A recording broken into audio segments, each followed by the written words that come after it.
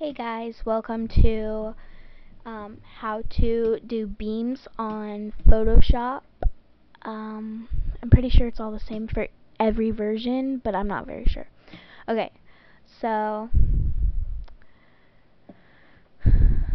this is kind of hard, but it's really easy once you get the hang of it. Okay, go to Layer, New, Layer, then click OK.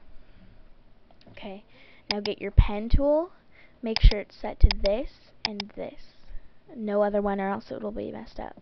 Okay, so click once right there, just move your mouse over to here and kind of, oops, sorry I messed up.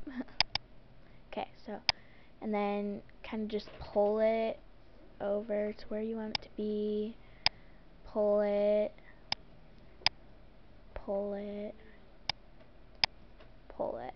Okay, now that you have that done, right click it, click on stroke path. Do not click on simulate pressure. It'll turn out weird and funky, and trust me, you don't want that. Oh, whoops.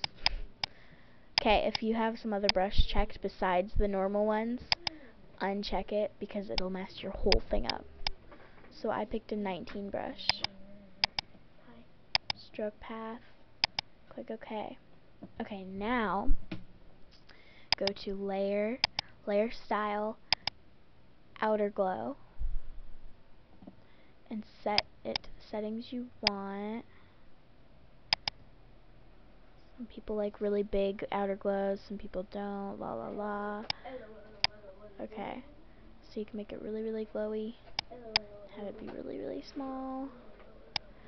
Okay, so now you can pick whatever colors you want, whatever.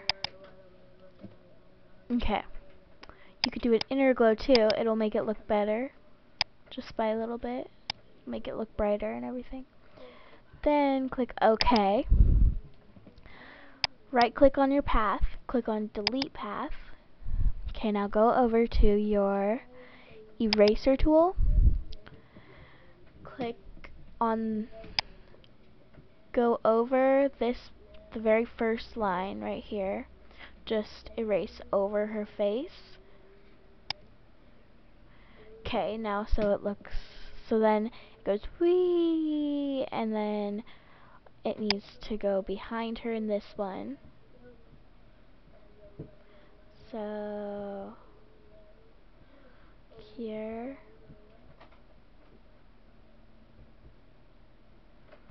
Okay, so then you go to that, and then it goes like this, and then you erase it over her leg.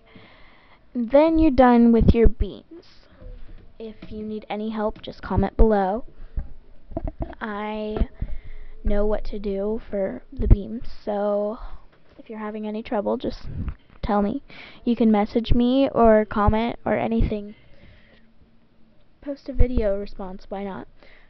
Okay.